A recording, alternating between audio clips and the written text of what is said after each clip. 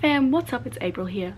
Today I thought it would be really fun to go through all of the signed books that I have in my collection. There's actually a lot more than I was expecting. Just because I have a lot of signed books doesn't mean I've met a lot of authors. I've only met 2 of these authors and that's it. So let's get started. So back in 2015, or was it last year? I can't remember, but Sarah J Maas came to Australia to Supernova and I was first in line because I was there way too early, and I got these signed, and I also got another copy of Queen of Shadows signed and did a giveaway with it. So these are all signed, but the only one that's personalized is the first book, Throne of Glass. You can see it is personalized there. These are like my most prized possessions because this is my favorite series after Harry Potter, and if I met JK Rowling and had a signed JK Rowling book, I would actually die. Next we have The Fault in Our Stars by John Green.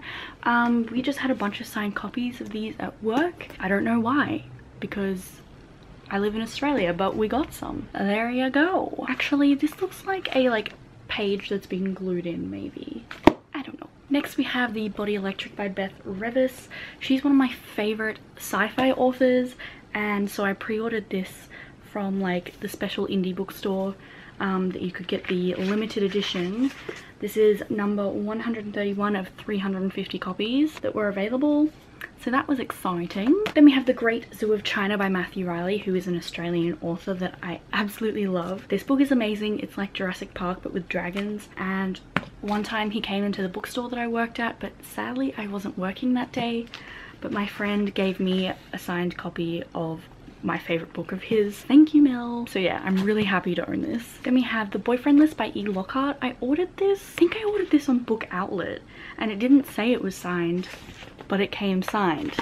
So that's exciting. Oh, I lied. I've met 3 of the authors on this list. This next one is Whisper by Chrissy Keary, which I recently talked about in my latest anxiety recommendations video. I met Chrissy when she came into the bookstore that I worked at, and she gave me a signed personalized copy of her book Whisper, which was amazing. Then we have Gemina by Amy Kaufman and Jake Kristoff. I ordered this off Booktopia because they had signed copies with both of their signatures. This series is amazing.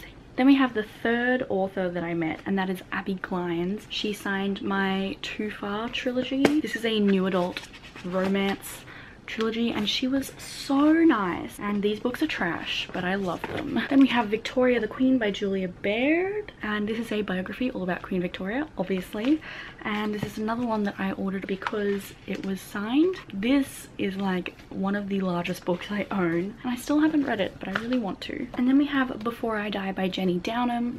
This is one of my favorite contemporary books of all time. I've read it so many times, and I have a really beat up paperback copy, but I found a signed hardcover on A Books one day and I decided that I really wanted to buy it.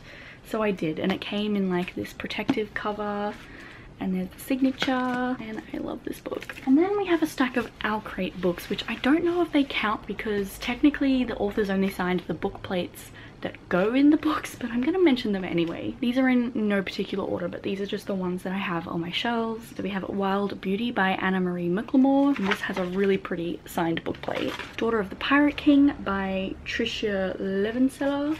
Another cool book plate. The Glass Sphere by Lauren De Stefano. I think this was the most recent OwlCrate. Before She Ignites by Jodi Meadows, which I am so excited to read because it's a fantasy with dragons, and I think the main character has anxiety. Yes. Then we have 3 Dark Crowns by Kendall Blake. This is kind of an older one. And then we have 2 of my favorite books that I read this year.